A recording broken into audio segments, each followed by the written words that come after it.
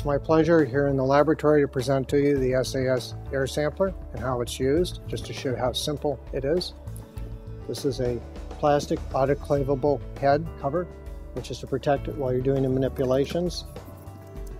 We'll take the stainless steel head off. We're now going to take one of the Thermo Scientific Rommel brand contact plates. We're going to put it in place so it's a nice tight fit. Take the plate off. We're now ready to pull from the air through this 316 stainless steel head a sample of whatever is in the air. It's what they call a direct impaction air sampler.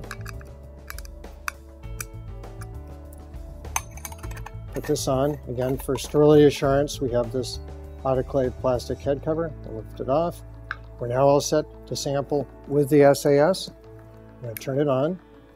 And while we turn it on, it runs through the site, ID, operator, the volume to be sampled, serial number of the instrument. And we're all set. We're going to sample by pressing this start button. And as you can hear, we're now sampling. We're sampling 180 liters of air per minute. I have it set for a 50-liter sample. It's going to be very quick. The typical clean room would sample 1,000 liters, so you can do this in 5.5 minutes. Again, very speedy. You can hear the confirmatory beep at the end, know the monitoring is done. We would come over, put our plastic cap back on, unscrew the stainless steel head. By physically inspecting the plate, you can see that you had impaction onto the auger, and you have confirmation that you've gathered a sample.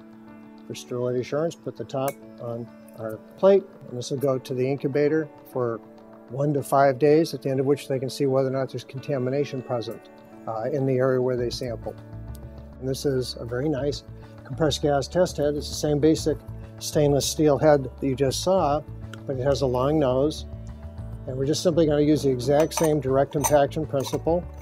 Screw on the stainless steel head, tie on tubing from the end of this to a bleed point on compressed gas line, open up the compressed gas line, run our sample from the air onto the contact plate, and we'll do that for roughly 1,000 liters of air, and we're then done with testing the compressed gas. So this is a nice accessory that comes with the SAS. This is our aluminum carrying case. See how nicely protected the unit is. In addition, if you're doing compressed gas testing, you have the compressed gas test head, which fits perfectly in this custom cut die cut. This is the battery charger, which very simply is available in 110 or 220 volt, depending on the country where this is going. There's actually a set of keys. You can lock it, send it to us, and then we unlock it at the other end, making it very easy to transport. Lastly, this is an accessory if people, instead of using the stainless steel heads, wish to use a plastic disposable head. This is the so-called daily head, and this is one mode of shipping it to customers. Many of our customers would like to use the SAS throughout a hospital, for example, or environmental monitoring in a, say, an office building. Prefer this case. It's a very nice soft-sided case.